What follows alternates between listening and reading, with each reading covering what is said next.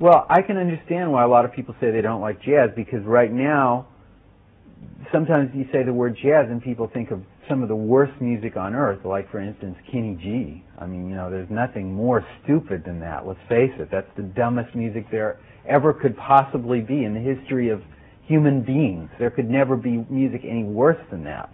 And now people think that that's what jazz is. Well, that's not what jazz is at all.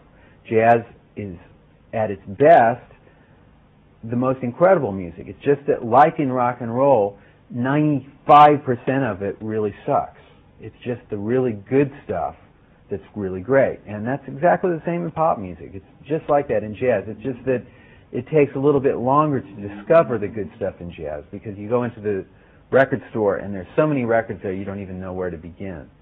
It's good to find somebody to help you to learn about jazz, somebody who knows about it.